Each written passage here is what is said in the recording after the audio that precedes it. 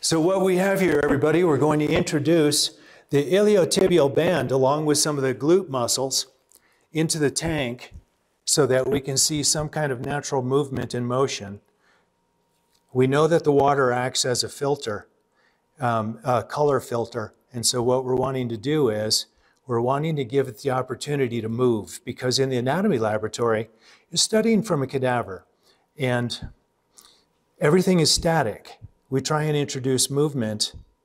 We try and introduce movement as much as we can in the laboratory. But what we really want to try and do is make some kind of an environment or scenario that will make some kind of a demonstration of what the tissue might move like in our bodies, because we have the opportunity to see it moving within nature, right? The water is much more natural than how I might move it when I'm holding it to teach from the model. So what we have is, this is the distal end here. This would be going to the knee. And so then the iliotibial band there. Okay, and so all I'm going to do is I just kind of want to let it move around on its own and see what I can point out or what you can see. So now you're looking at the superficial surface now. So down here is the end for the knee where my fingers are moving. Good.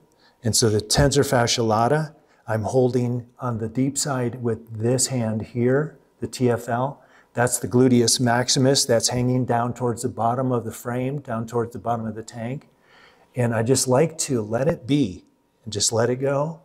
See what it's going to do, how it moves. Now we'll come back to the deep surface again.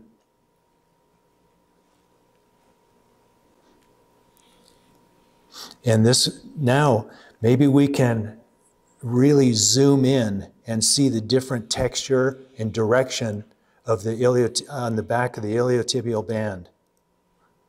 Maybe we can come in real close. You can see the TFL up there in the top. Yeah, we can see the horizontal direction. Let me tighten it up again. I just really like seeing it move in relationship to the water.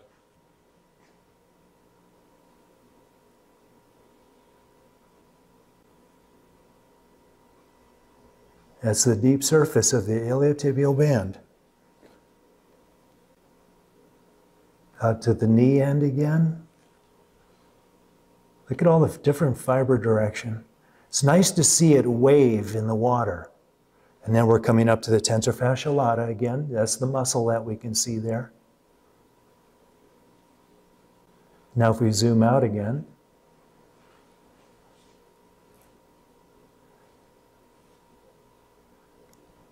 That's good.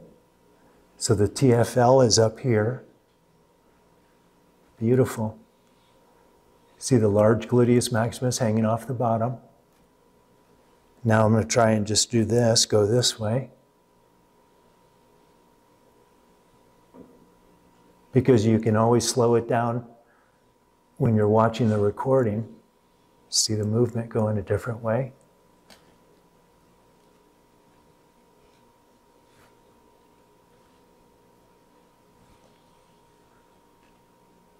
That's the superficial surface.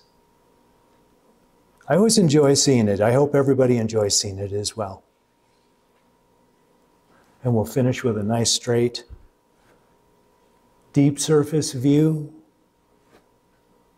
Let everything just kind of, excellent. The famous tensor fasciae lata muscle up here, the deep surface of the iliotibial band in its shimmering beauty. Thanks, everybody.